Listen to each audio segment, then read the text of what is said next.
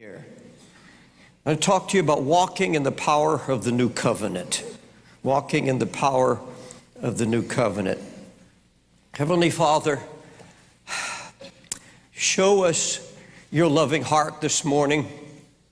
Show us the loving heart of Jesus and the great love and compassion of the Holy Spirit and the commitment that you've made to keep your children from the problems and the trials and the temptations and the terror that comes in these final days. We're not on our own, oh God. From the foundation of the world, you made provision.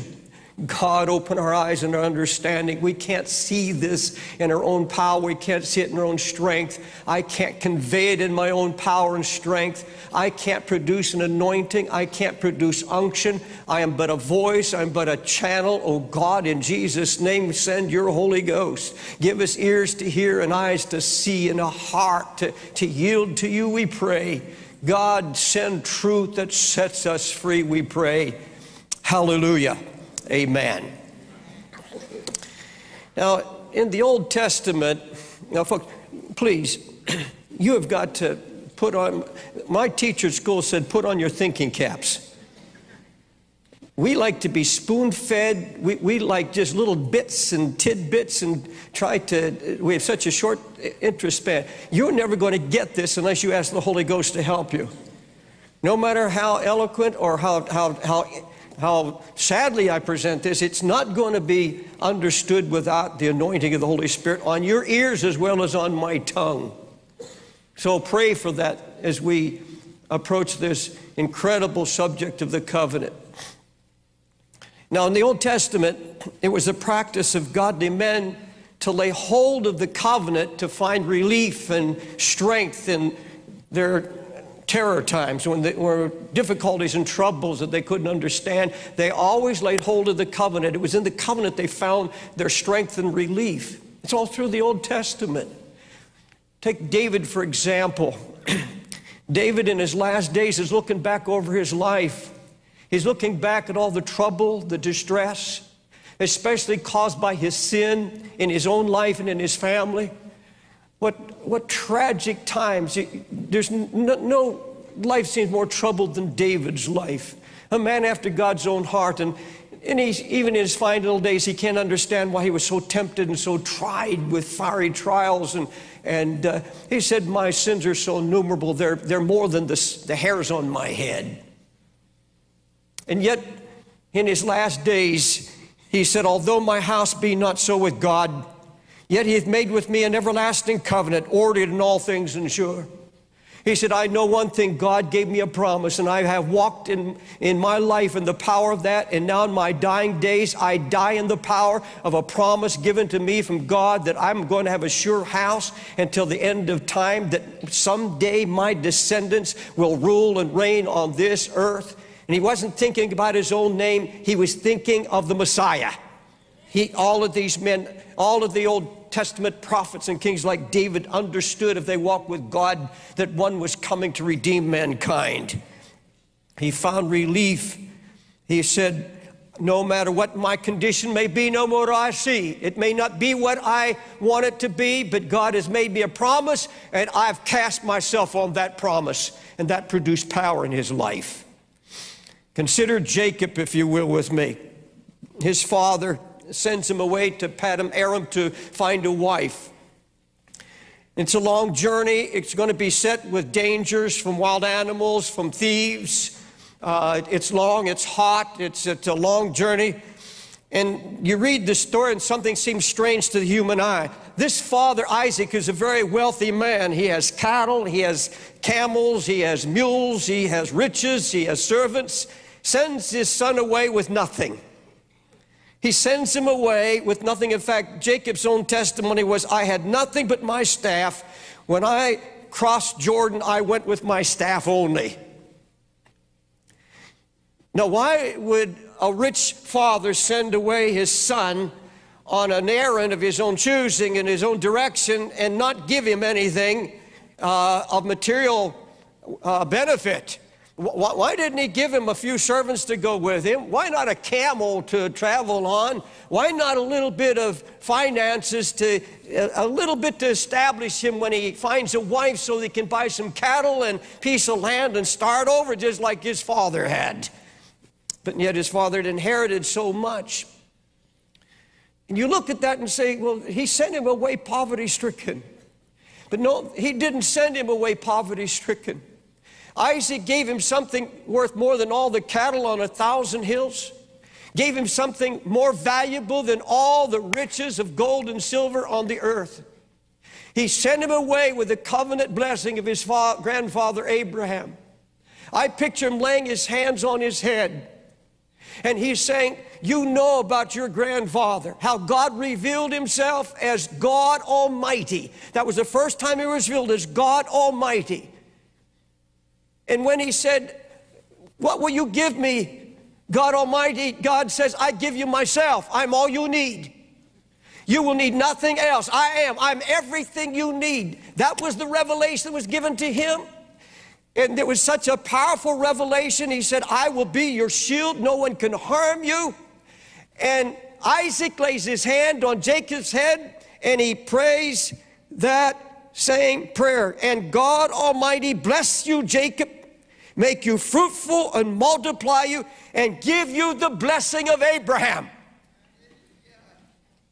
You see, his father didn't want him to be able to go out in the world and say, I have heard of a covenant.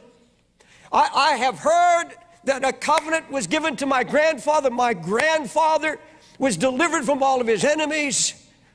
My grandfather told me of this, that God was his protection. My father Isaac taught me these things. No, God wanted him through his father Isaac to have his own revelation. Isaac knew that God would not fail him because God had made him a promise. He stood on this promise had given to Abraham. I am going to bless you and keep you and be God Almighty to you and all your children. Your sons, your daughters, your grandkids, your great-grandkids, your great-great-grandfather and great-great-grandchildren, as far as you can see, I am going to be God Almighty.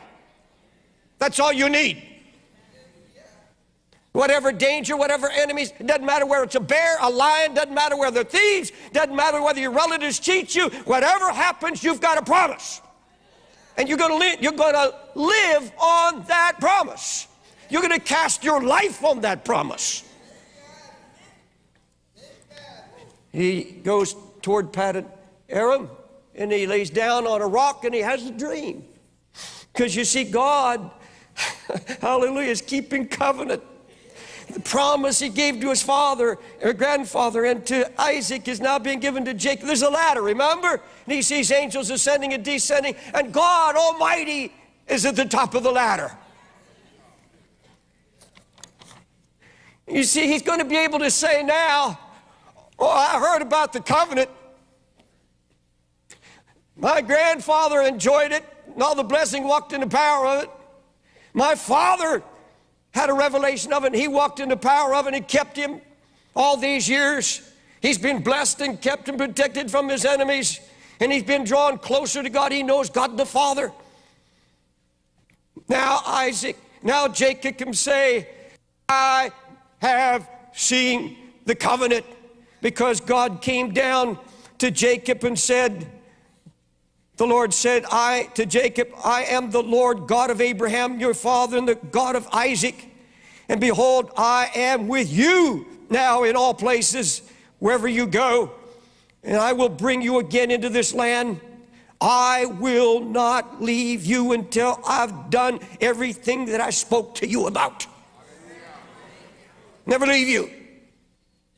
Folks, if we've got better promises in the new covenant, and God says under the old covenant, I'll never leave you till I fulfill every promise I've made to you. I will never leave you. I'll never forsake you. I'll keep you from the wicked one. How glorious these promises are. Now, God makes covenant with man simply to show how committed he is to protect and keep and preserve us from all the powers of the enemy, from devil himself. That's why God makes covenant.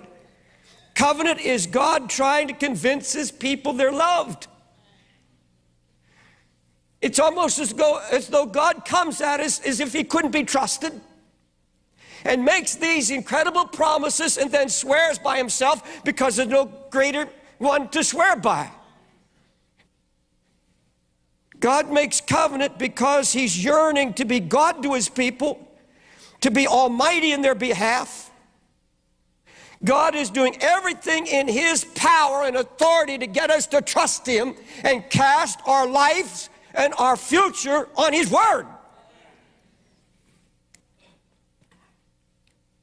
You see, God wasn't satisfied that Jacob have a second-hand revelation of the covenant. And folks, I can tell you right now, God's not interested in you just getting it from a sermon from this pulpit.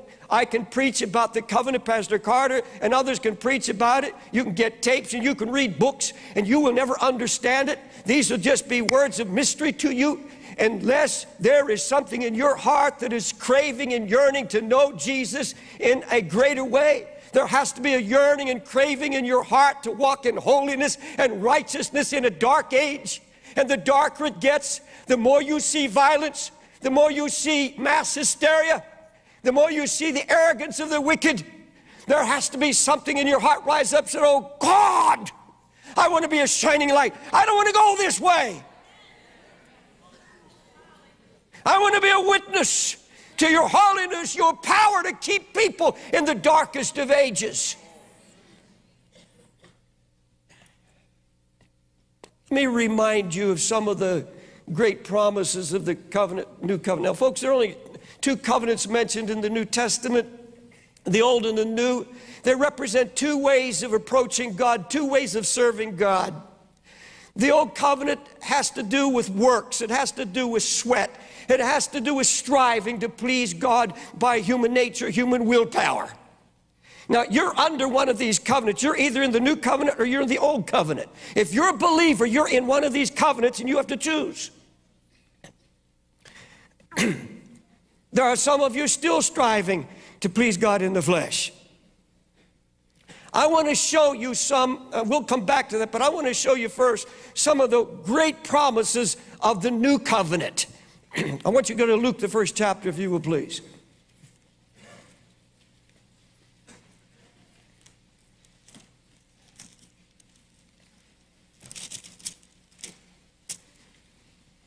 Start in verse 67, if you will. Luke 1, beginning with verse 67. I'm going to read 5 or 6 verses. And his father Zacharias was filled with the Holy Ghost. Now remember, John Baptist has just been named. His father Zacharias was filled with the Holy Ghost and prophesied, saying, now folks, listen. God has loosed the tongue of this man, and the Spirit of God has come upon him, and he's preaching covenant. He's preaching covenant. God has remembered his covenant. Listen to it, please. Verse 68, blessed be the Lord God of Israel, who hath visited and redeemed his people, and hath raised up a horn of salvation for us in the house of his servant David, as he spake by the mouth of his holy prophets, which have been since the world began, that we should be saved from our enemies. Now, these are the promises of the new covenant, that we should be saved from our enemies and from the hand of all them that hate us, to perform the mercy promised to our fathers, and to remember his holy covenant, the oath which he sware to our father Abraham, that he would grant unto us that we be delivered out of the hand of our enemies, might serve him without fear, in holiness and righteousness before him all the days of our life. Look at it. To serve him in righteousness and holiness without fear all the days of our life. Now think about that for a minute. God said he's remembering his covenant. Look at me, please. When man was just a thought in the heart of God, long before the world was ever created, the blessed Trinity, God Father, God Son, and God the Holy Ghost, covenanted with each other to plan and put in place a fail-safe commitment, a fail-safe agreement a fail-safe contract between themselves, not with man at the time. That would come to those who were united to Christ. But there was a fail-safe plan in the very councils of the heavenlies. An incredible plan was devised. So incredible when you see it. You're not going to be swayed by every wind and wave of doctrine. You'll not be swayed by your feelings anymore. You have a foundation, and the devil doesn't want you to understand covenant because he knows it's going to be the end of your fear and your guilt. And it's going to be a security to you like you have never known or understood before. The plan of salvation that was devised in heaven long before the world was created, when man was just a thought in the heart of God. The plan of redemption was made. And that plan of redemption was not just an exit plan. Should the devil defeat and ruin God's creation. It was not, I heard a young preacher saying, with all pathos and tears in his eyes, he said, God looked down over the balcony of heaven and he saw the devil deceiving Adam, his perfect creation. And he turned to his son and said, we've got problems. What are we going to do? And Jesus, his son, said, well, Father, I'll go and I'll atone for sin and when you're ready. And he said, God hurried it and sent him to the cross, and he quickly died and bled lest all humanity be lost. That's nonsense. Absolute gooey nonsense.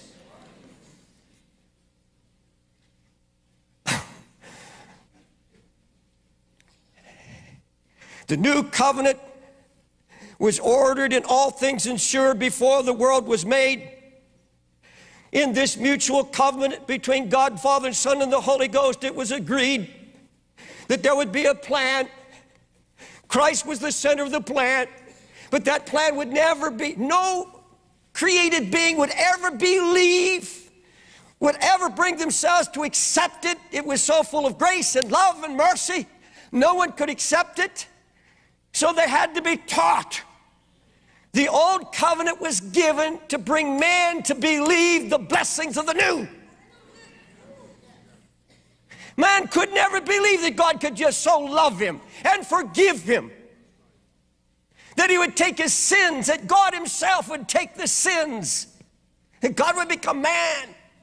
You see, at the time Jesus was a spirit, he did not have his body. Yet Jesus said, I've prepared for you a body. In fact, Paul the apostle said he's the express image of the invisible God.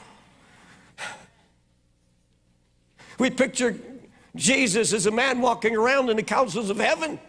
He was an invisible spirit, just as the Father, the same essence, God Father, God Son, Holy Ghost, Spirit.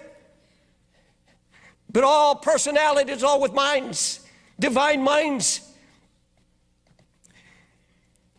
And the plan was this, that the Holy Spirit would move under the old covenant upon certain men, and they would write, and they would reveal what was devised in their counsel before the world began. It was all of love. The Holy Ghost would be the missionary of love to come down and try to convince men they were loved.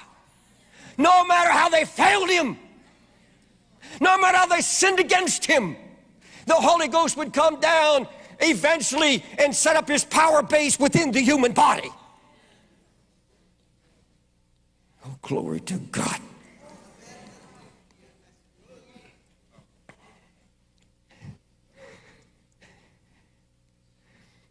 He would send a prophet before the new covenant to prepare the hearts of the people. You know that to be John the Baptist. Now we know now that as the God has revealed it in the scripture, that this was all pre-planned. It was all in the counsel of God many, many eons before the world was created and this galaxy put in place.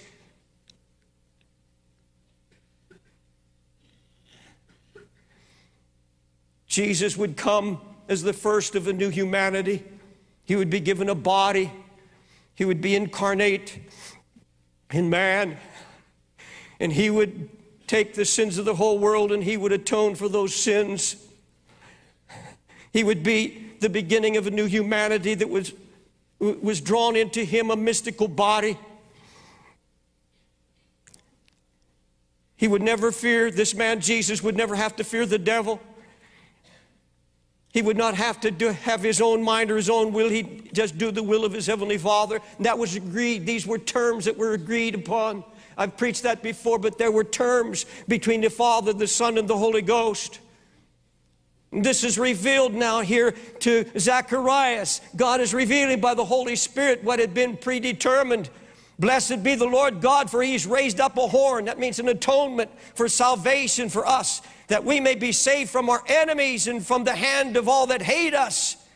An oath he swore to thy father Abraham that he would grant to us, that we being delivered out of the hand of the enemy. Who's the enemy? The devil himself and all the demons of hell. Delivered out of their hands, that we might serve him without fear, in holiness, righteousness before him all the days of our life. Now these are promises just almost too incredible to believe. You know the rest of the promises of the new covenant in Hebrews, the 8th chapter. He said, I'm going to put my laws in your heart. He said, you're going to see and hear things that some of the teachers have been to seminaries for years will never know or understand. I'm going to reveal them to babes. I'm going to reveal myself and babes. There are some of you sitting here now that have never had a secular education, but you know more about Jesus than any seminary president, because you've been walking with him and talking. The Holy Ghost has revealed him to you. He said, I'm going to be Almighty God to you, just as I was to Abraham. You see, all the promises of the old covenant were encompassed in the new, and many new ones were added. Wonderful promises beyond comprehension. God says, I'm going to be merciful to your sins. I'm going to forgive, and then I'm going to forget them. All these wonderful promises. Every promise in the book is a covenant promise. All planned before the world was made. Hallelujah. You still coming with me? I'm asking you now, are you enjoying the provisions and promises of the new covenant? Let me ask you, are you living without fear all your days in righteousness and holy before the Lord? Not your own, but his?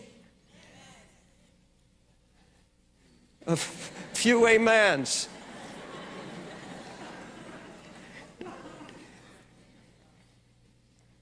I'm not painting the new covenant walk as one without suffering and trouble.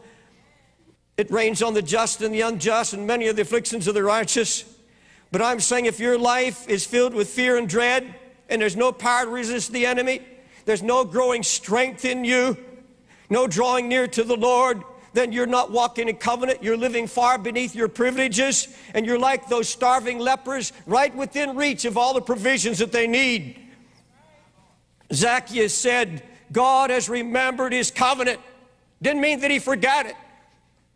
God said, I remember. He said, I remember this is the time, this is the moment in history that is to go into effect.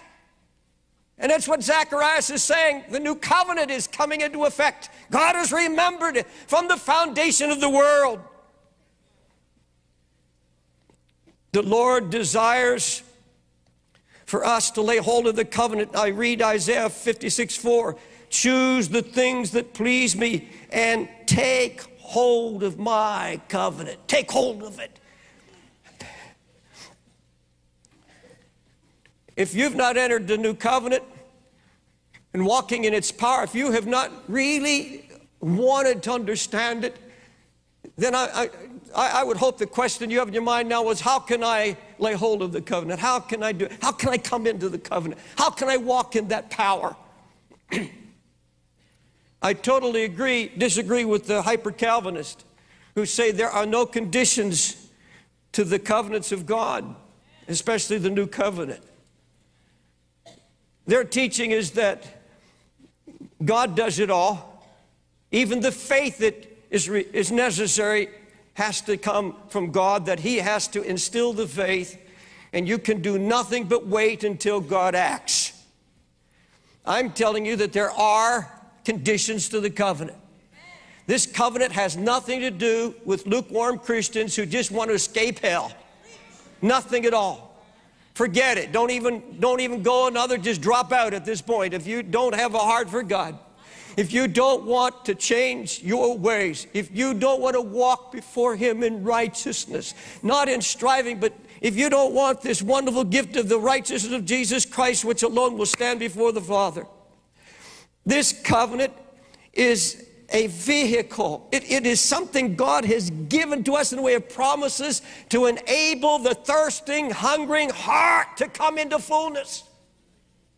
It has nothing to do with the double-minded. It has nothing to do with those who want to hold on to their sins. It's for those who are sick of their sins, sick of temptation, falling, sick of all of the worldly ways, and sick of their striving. It's only for those. Now, let me show you what I believe are the conditions of coming into the new covenant. First of all, there has to be an absolute final renunciation of all confidence in the flesh to please God. Total renouncing of all human power, effort, willpower, whatever it may be, to try to merit something in the eyes of God. You cannot come into the new covenant. You will never understand it until you have come to this place where you realize that with all of your promises, God is saying, I don't care how sorry you are. I don't care how long your prayers are. I don't care how many promises you make. I don't care how you sweat. I don't care what you do to try to cut off things in your own power and strength. God says you're going to renounce it because it doesn't stand. It has no merit, has no meaning to me. I don't accept it. When I was a boy, we had little toy lead soldiers. Now, some of you over 60, some of you men will understand what I'm talking about.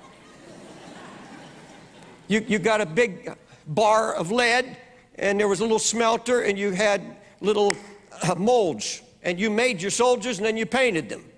I had a whole army. Little toy men and little toy women. I always put them in the back. They're feeding these soldiers. But you see, I was God. I could move them and smash them and make them victorious. I could do anything. And you know, that's a concept a lot of people have of God, that we are His toys. That He created these little men and women to move them about and little battles and struggles and smash anybody who He wanted to smash and promote anybody He wanted to promote. Oh, no, folks. God help us to get that concept out of our mind. We've got to understand that man is His highest creation, the highest expression of His love that God could possibly give. We are an expression of His love. You know, I used to think God made us just to love Him. Yes, but we are an expression of His giving love. God so loved that He gave, He gave. I stand before you as an expression of the love of God. And you sit before me as a great expression of the love of God. I don't care how mean you are. You're still an expression of the love of God.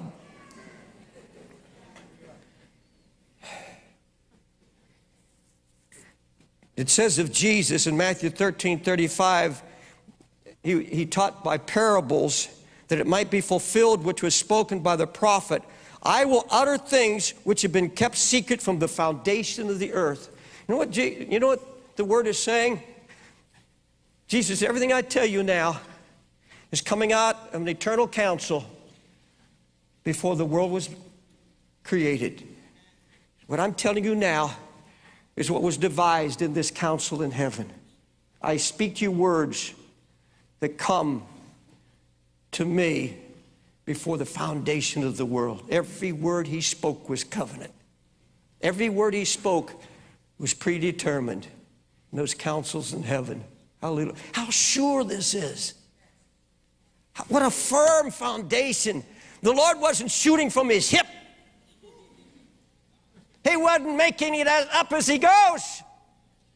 Folks, it's all in divine order. The world may look like it's spinning apart, but everything, God is in control.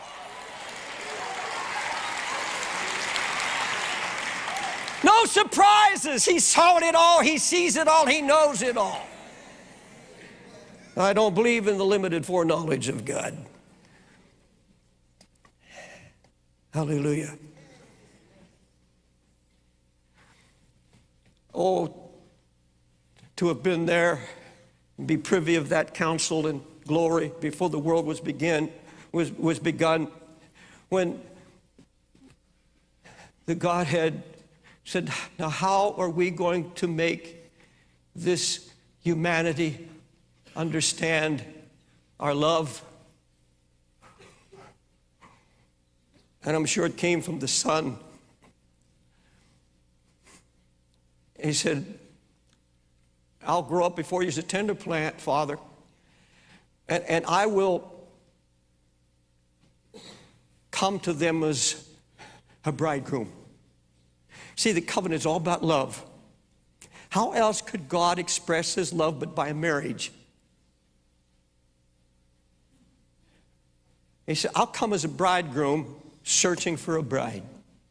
They'll understand that because they get married, they're going to be getting married, and there will be love, there will be affection. They will understand that. Folks, Paul the Apostle didn't concoct this concept of a bride and the church being one as a husband and a wife. He didn't concoct this doctrine in his own mind about a bride adorned for husband. He didn't concoct any of this great truth that was devised in the eternal counsels of God about him being our husband. In fact, the scripture says, thy maker is thy husband, the Lord of hosts is his name. That's covenant language right out of the counsels of heaven. Turn, O backsliding children, saith the Lord, for I am married to you. I will take one of a city and two of a family, and I'll bring you unto Zion. And what about the Song of Solomon? Remember, God said in the eternal counsels of glory, he said, the Holy Spirit, you will move upon men. Holy Spirit agreed, I will move upon men and I will give them the mind of the Father. And this is the mind of the Father. Song of Solomon is God trying to help you understand the new covenant. Thou hast ravished my heart, my sister, my spouse. He's talking about the bride of Christ, those who are in Christ. Thou hast ravished my heart with one of your eyes, with one chain of your neck. How fair is thy love, my sister, my spouse. How much better is your love to me than wine? God speaking all through the Bible, old and new. I love you. Christ comes to prove that love of God. Holy Ghost comes to bring it to the mind and the soul and make it reality. And I want you to know that in the councils of heaven, every contingency was considered. And I'll tell you, the divine mind could miss nothing. What if the bride strays? What if one of the members of this bridehood just leaves the flock and goes? And Jesus said, I'll go after him, Father. And I'll find that one who strays, and I'll put him in my arms tenderly. I won't rebuke him. That lamb, I won't chastise it. I won't beat it. I'll bring it back and restore it to the lamb. The fold.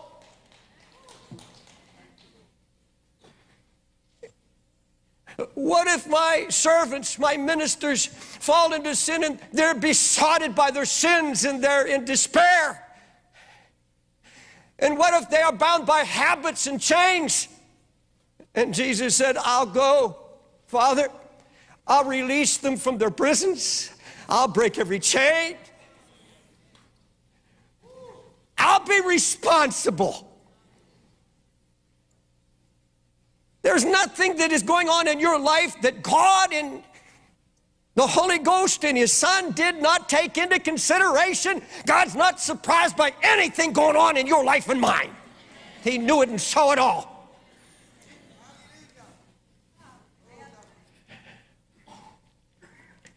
But what if the bridehood is tempted by fiery temptations and they fall and commit divers kinds of sins, besetting sins? Will they be cut off?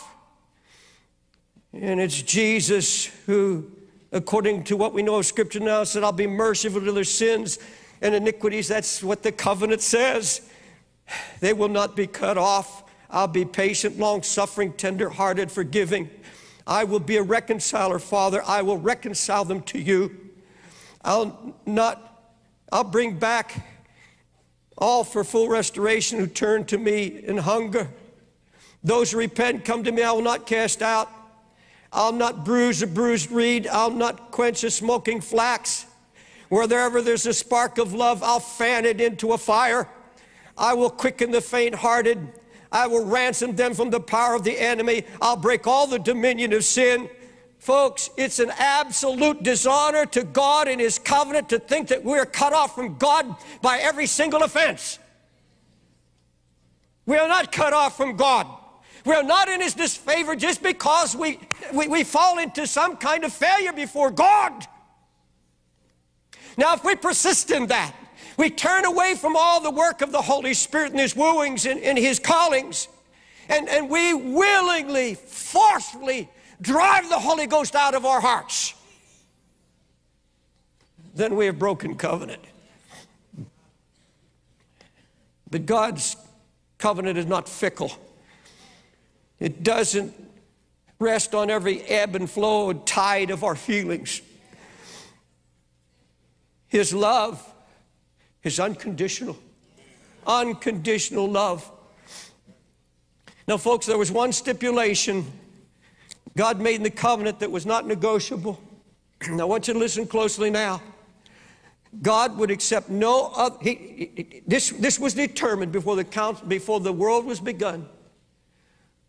Jesus, my son, this is something that can't be negotiated. This is something that is final. I will accept no other righteousness but yours. Yours alone. You live the perfect life. You fulfill the old covenant. You fulfill the law. And then when I bring you back to glory, I'm going to look only at you. There'll be no other man in my presence, no other man that I honor. There'll be no access to me but through you. There will be no good works that any man on the face of the earth that can do. No good works, no amount of praying. None of these will bring any merit. The only merit you can bring to my throne is your merit. No other blood but your blood, no other sacrifice but you. The prophesied one, the seed of Abraham, the son of David.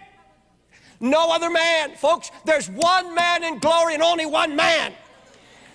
And you and I come into the covenant. The covenant was made with Christ, the Father, and the Holy Ghost. The only way you and I are in it by faith. We are the seed. God said, everything I give to you, I will give to your seed. I promise to you and your seed, which is His children. Are you a child of Jesus? Have you believed on the Lord Jesus Christ? Folks, every promise in the book every promise in the covenant is yours if you're in the covenant. The Lord says, I will accept no one's righteousness. I don't care if they sweat and try and plead and promise. It's all filthy rags. I won't accept it. Until you come to the end of that, until you get sick and tired of trying in your own strength, until you get fed up with all of the failed promises, sin, confess, guilt, fear, and trying to struggle and finally give up and said, there is no hope. There is hope. There is a way out. It's the new covenant.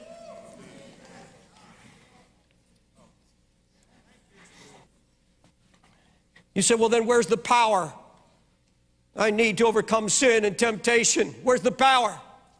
Well, remember there was a third party to this council, this covenant, and it was agreed upon by the Trinity, and it was a mission the Holy Ghost gladly received. God said, I will give you as the power. Folks, it is the Holy Ghost in us that is the power of the living God. All power over all sin, all power over human powers, devil's powers, principalities and powers. All of it is in the power of the Holy Ghost. That's why I said pray that you receive the Holy Ghost. He comes in and sets up His power base here in this temple. But He cannot do His work until you've given up your work. And that's why many don't have the power, and they're not walking in the power of the covenant, because they're still trying to do the work of the Holy Ghost. And you can't do it. You get alone with God in a secret closet and said, Lord, I'm sick and tired of all these broken promises. I'm sick and tired of trying and sweating and not getting anywhere. I last a week, a month, and I'm right back where I was before. And where you finally say, oh God, I cast myself onto the hands and the power of the Holy Ghost. And I believe it. It may be that I have to say like David, I've not yet seen it. I've not yet experienced in fullness, but you made me a covenant, and I stand on it. I'll live and die on it. If there's any failure still in my life, I go to the covenant. I go to the Holy Ghost, and I said, it's been promised that I, through the Holy Ghost, do mortify the sins of my flesh. I shall live. The Holy Ghost has come to kill and mortify the power of sin in our lives, but he's got to be acknowledged.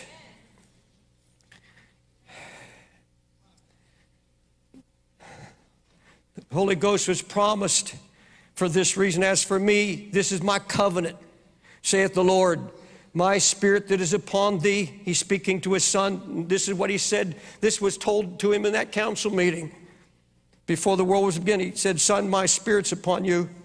And my words which I'm put in your mouth shall not depart out of your mouth, nor out of the mouth of your seed, saith the Lord, from henceforth and forevermore. I will not take away my Holy Spirit. I know what is needed. The Father said, Holy Ghost, you go and you take up residence, and you be the power of the covenant. Hallelujah. The Holy Ghost inclines us to obedience. He prompts us. He reminds us. He's always there speaking and doing when he finds a willing heart to obey his inclination and his desires and his whispers. Then he acts. How he does it, I don't know. He's got a million ways beyond my thoughts and how to do it. Hallelujah. Now, folks, if you find all these blessings hard to believe, all this great love of God, that way back then he would have devised this wonderful plan just to keep you, just to assure you, just to give you confidence and not to be afraid all your life, so you can serve him in righteousness and fear with no fear whatsoever, because of the provisions that he has made. If you find that hard to believe, let me tell you a true story. Some of you have heard me tell in part, but let me tell you the rest of the story. I have a young minister friend a number of years ago. His wife went bad, really bad, out into gross sins. She started partying, and she would go to bars and get drunk. And this man wept and he grieved because he truly loved his wife. So dear to him. He's a godly man. Finally, she got so bad he'd have to go out, especially Saturday nights before Sunday service, and tour the town trying to find her in bars. And he'd find his wife sometimes in the gutter, beaten and bruised, drunk, didn't even know where she was. And he'd pick her up, take her home, and wash her and clean her up, and have his daughter babysit her while he went to church and preached under that burden. Drugs. And for about 2 years, it just got worse. She was raped, beaten. She sold her body in prostitution. Her whole body was marked. And one day he called me, called my wife and I. We were in Texas at the time. And he said, Pastor Dave, my wife's been missing a whole week, and I'm such despair. I can't find her. And he said, I'm at the end of my rope. I said, look, I'm going to FedEx you a ticket, and I want you to come to our house. We had a little trailer for missionaries there, a trailer home. And he flew in. We picked him up at Dallas Airport. What a broken man. He said, I can't find her, Brother Dave. He said, I love her. And he told me all about it. And I knew her. I'd known her when she had seemed to be so on fire for God, and such a wonderful woman, a wonderful wife. And he said, I can't find her. And he spent a week just praying and weeping before the Lord. And toward the end of the week, he got a call. He had left our number with one of his associates. It was from his wife. And she was weeping. She was on the street. She said, please come and get me. He went and got her. I gave him round-trip tickets, and they came back. And my wife's here this morning. She remembered it well. I've never seen such a mess of a human.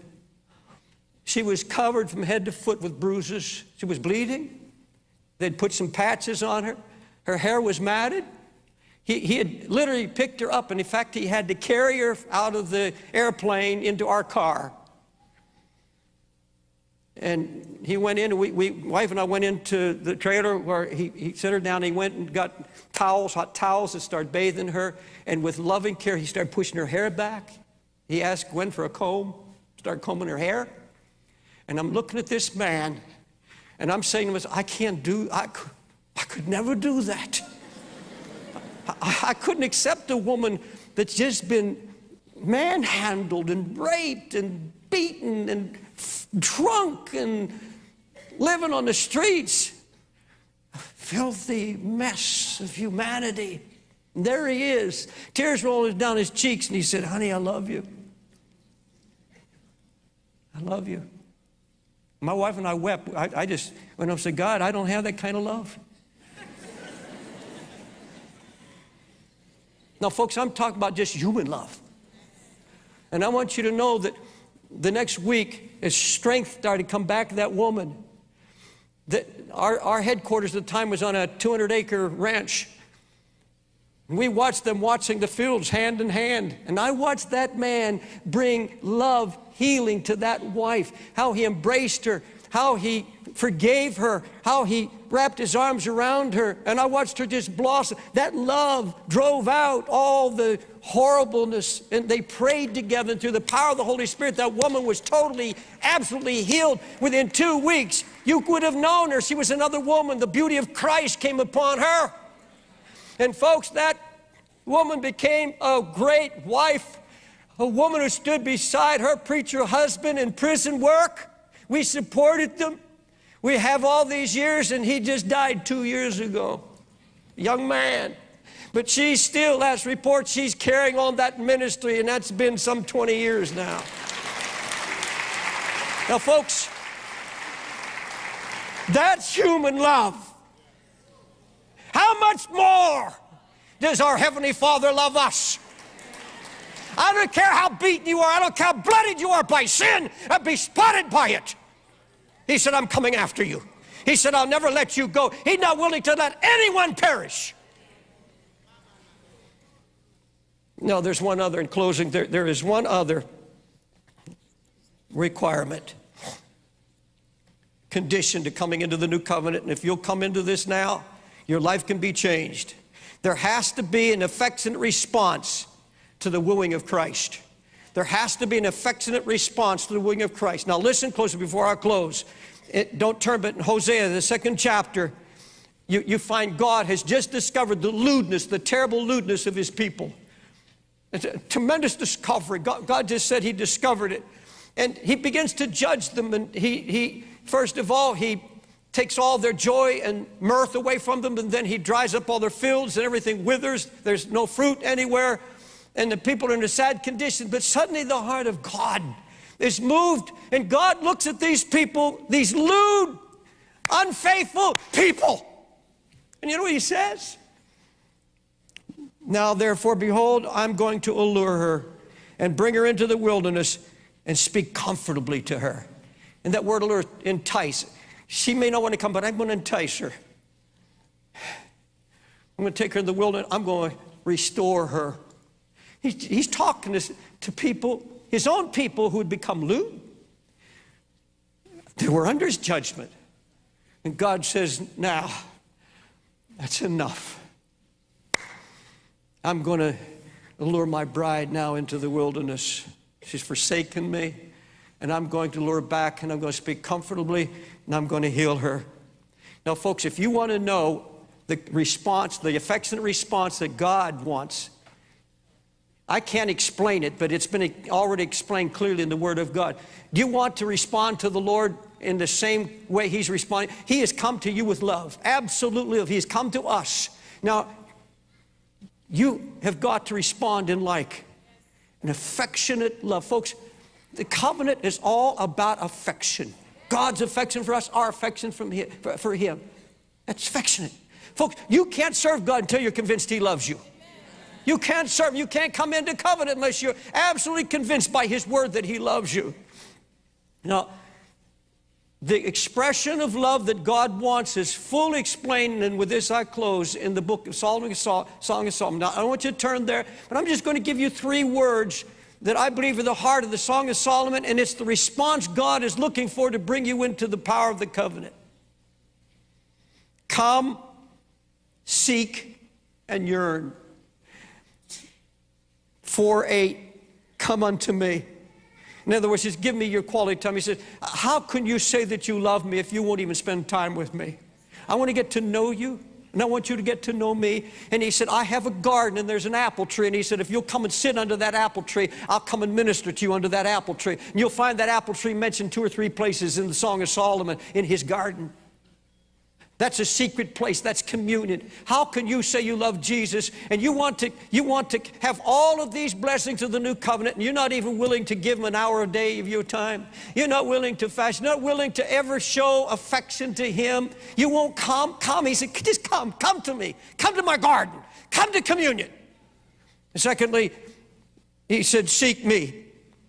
In fact, Song of Solomon says God hides Himself from His beloved. Those who really want Him, He will hide Himself for a moment, wanting you to come after Him. He goes to His garden and He hides, and the Scripture says, who is this that cometh from the wilderness, leaning upon her beloved? Leaning. She's been seeking and she's found Him. Now she's leaning on Him. How can you lean on Him when you're not even near Him? Leaning on Jesus. He said, I want you to lean on my covenant. I want you to lean on my promise. I want you to just lean on my love. Come, seek. Then He said, yearn. Folks, you've got to have a yearning heart. If God's given me anything, I know, if I don't have anything else, I know He's given me a yearning heart. I get so hungry to be with Him. Even when I go I'm leaving next Sunday night for 3.5 weeks. I think I'm preaching 25 times in May to ministers' conferences in France and Balkans and Romania and Poland. And if my team's around or others around, I just have to get away, find some place to get alone with Him, because I know I can't preach. I know I'm not worth being a husband. I'm miserable without that time with Him, that yearning. My beloved put His hand on the door, and my bowels were moved for Him. She said, my innermost being. All He did was put His hand on the door, and I knew He was there, and my bowels moved within me. That's affection. Do you love Him this morning? Do you want to walk in the power of the new covenant? Then you have got to move out of the old covenant. The old covenant has done its work. With this I close. It's done its work when you say, I can't do it in my own strength. Lord, I come to you. I cast myself into your loving arms. And folks, that's what faith is all about. It's a leap. You leap out of the old covenant. You leap out of your works. You leap out of everything. So I pass that by. I'm coming to you, Jesus. I am simply going to trust your word. I have cast my life on this covenant. I've cast my life on His great love for me. Hallelujah. When I've sinned, when I've failed Him, I run to His love. I run to His promise of forgiveness. And I have a repentant heart. And He brings great restoration. Will you stand, please?